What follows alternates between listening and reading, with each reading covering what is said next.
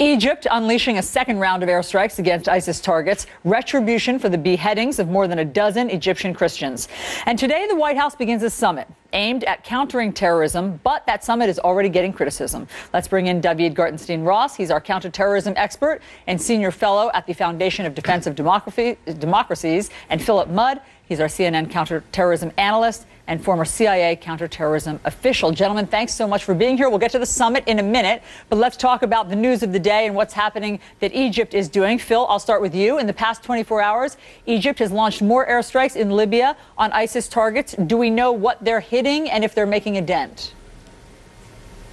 No, I don't, but I look at what they talked about from the outset, and it wasn't what I would expect to see if we're going to succeed. They talked about revenge. They did not talk about a campaign that might endure long enough to really incapacitate ISIS, and that's a campaign I would anticipate lasting potentially years. I don't have a lot of faith that the Egyptians can do a lot of damage here. I think what they're doing is striking a few targets just to prove politically back home that they're going to avenge the loss of those 21 Coptic Christians. I don't see a lot coming out of this. Well, the Egyptians say they're doing more than just hitting a couple of targets. Last night, the foreign minister was on CNN talking to Aaron Burnett. Let me play for you what he said. They go beyond airstrikes. And we have undertaken activities related to restricting the finances and recruitment measures of ISIS. This is a participation of a military nature. And we will continue to support the coalition and be part of it in various degrees and through various measures. Okay, so various measures, David, he's saying in terms of financing, in terms of recruitment and military. Are you hopeful about Egypt's role?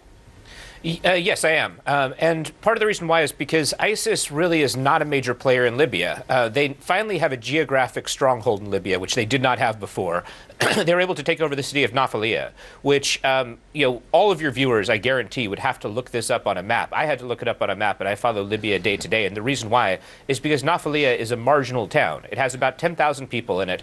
After they tried to get a stronghold in Derna and make inroads there and really were less successful than most people thought, they conquered this out-of-the-way town, which didn't have other jihadist presence. If you look at the major war in Libya, it's between two different coalitions, the Dignity Coalition and the Dawn Coalition. The Dawn Coalition includes a variety of actors, some of which are Islamist-leaning, some of which are in there based upon geography. But when the Islamic State carried out its attack in Tripoli against that hotel which hosts Western diplomats, the security forces that were against them were part of the Dawn Coalition, the coalition that's frequently thought of as an Islamist-leaning coalition. So there's a variety of actors. ISIS is not the big actor in Libya. And the other place where you have an ISIS presence is in Egypt, Sinai, where a jihadist group, Ansar Bayt al-Maqdis, recently, back in November, took a pledge of bayat or allegiance to ISIS. And since then, the Egyptian state has also gone hard after that group and tried to restrict a lot of the movement of fighters and finances and weaponry into Sinai.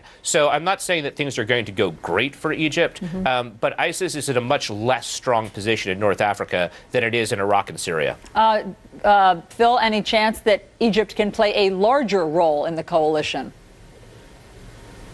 No, I think they can. If you look at successful interventions against Islamist groups around the region, you've seen coalitions, the African Union successful in Somalia. There are conversations just this week among some of the African countries that border Nigeria, where Boko Haram has been such a scourge. I think those conversations are really encouraging. You need a coalition approach to some of these expanding Islamist groups. So I think if the Egyptians start talking to the Algerians and others, and frankly to the Americans, about how to sustain an effort over time, this could be successful. But the Egyptians alone, given the chaos we've seen in Libya after the fall of Gaddafi, I don't think it can resolve the problem there. Okay, David, let's talk about this summit that's happening at the White House starting today. It's already being criticized. One of the things that pundits say they don't like is that it is about how to combat extremism. But they're not calling it Islamic extremism. They're just saying extremism. How do you feel about that?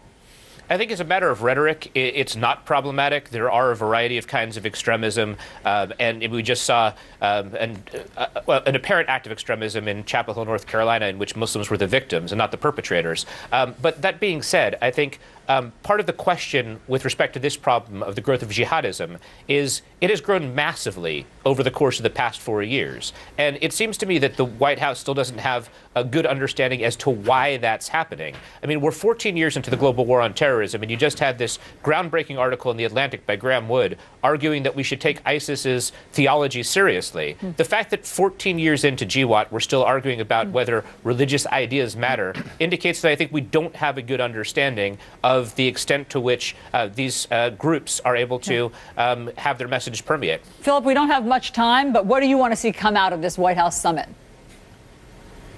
What I want to see happen won't happen, and that is if there are conversations about how to talk to kids at risk in major American cities, I think those could be successful, sort of like gang intervention programs. I fear, though, that we're going to try to say that we can counter-message ISIS in a world that is the Islamic world where we have no credibility. If I were at this conference, I'd be taking a nap, because if that's the message, we don't have anywhere to go. All right, Philip Mudd, always great to get your perspective on things. David Gartenstein-Ross. Thank you. Thanks so much, gentlemen.